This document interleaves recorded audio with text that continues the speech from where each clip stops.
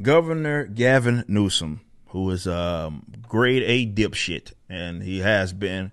Obviously, he's going through this whole recall situation, and we'll see what happens out of that. Not necessarily important to the story. Maybe it actually is, to be honest. California's a shithole. I mean, look. Yes, are there better areas and worse areas? Of course. But, you know, it's not getting better for a lot of people. It's getting worse. San Francisco is for sure a shithole.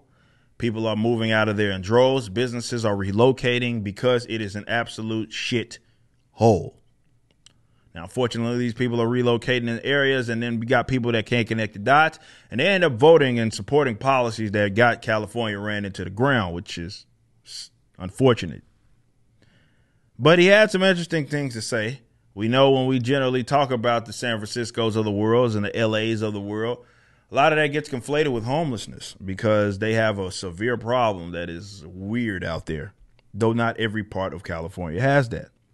But this is what he said.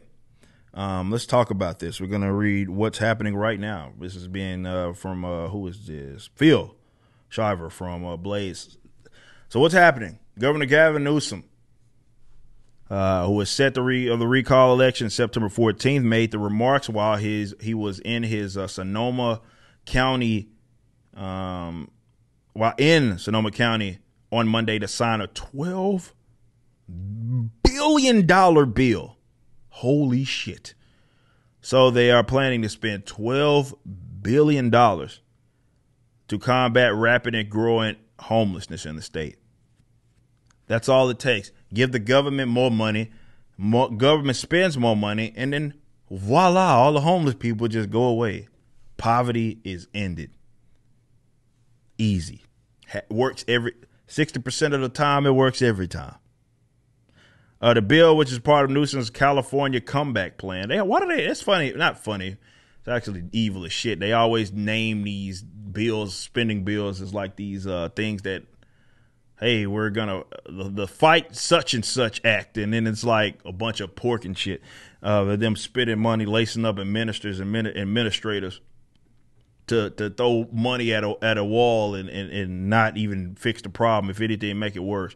Aims to make home ownership more affordable by requiring at least 20% of, requiring 20% of state-owned property, which is not a thing, by the way. State-owned property, it's like a contradiction in terms. It's illegitimate, let's say that, be made available to lower income and very low income individuals and families. According to Politico, during the visit, the governor was asked if he was concerned about California becoming a potential magnet for homeless people from other states, given all the money it's spending on the issue. So someone asking a question, basically, is it going to do what the welfare state do? And that is, you subsidize a problem and you get fucking more of it. Yeah, that tends to be how it works. Let's see what he had to say about it. To the extent that people want to come here for new beginnings and all income levels, that's part of the California dream. He says they have a responsibility to accommodate and enliven and inspire. He says Californians have that's interesting. Californians, of course, have the responsibility, which is always interesting.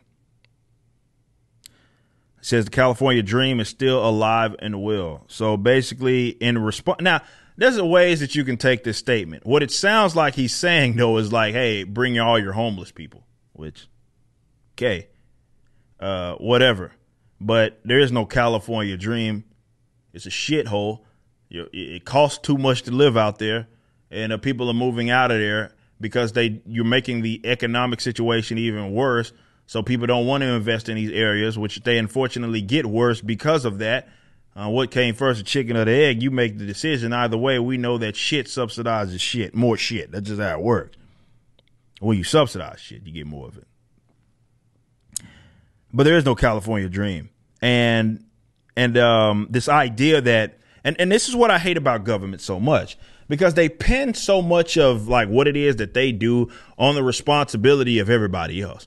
So basically what he's saying, it's your job to take care of these homeless people, which is why we spending $12 billion of your dollars that you didn't ask for us to spend. Maybe a couple of y'all did, but most of y'all did. Because if you could do something with it, you'd probably keep it. And if you wanted to voluntarily help homeless people through a charity or your church or something like that, you do that. But giving it to the state almost ensures it's going to be pissed away. And it's going to be expensive. It's going to be inefficiently spent. But the idea that they try to place the responsibility on other people is par for the course when it comes for government. It's not anything even unique to California, unfortunately, where it's like we're in this together. It's all responsibility because it makes them feel better about, well, let's call it what it is, robbing you. But that $12 billion is going to be spent to, again, lace up a bunch of institutions, a bunch of administrators who are going to see the bulk of it. And the problem ain't going to go away because that's not, homelessness is I'm not going to say it's a complex issue. It's maybe, it's not as black and white as maybe a lot of people like to think that it is.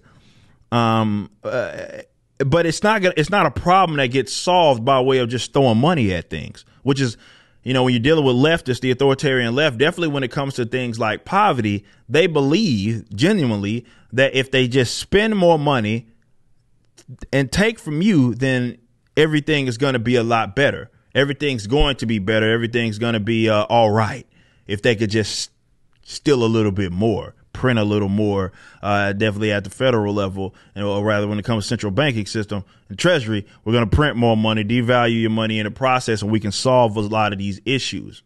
And I guess doom and gloom again. Sorry. There's people that believe that. How many people have you heard tax more people? Like, imagine that as an alternative. I don't care how much you hate like rich people just because they have a lot of money. Some people get money by being criminals, and I don't like them either. But, fortunately, a lot of people focus so much on how much money like rich people have and they want to tax them more. Think about what it is that you're saying. You're saying that the money is better suited in the event that it's given to an institution that is at the federal level, not California, in $30 trillion worth of fucking debt. Unless you know how fucking retarded people are. I'm sorry. You just watched a clip from my podcast, For Canon's Sake.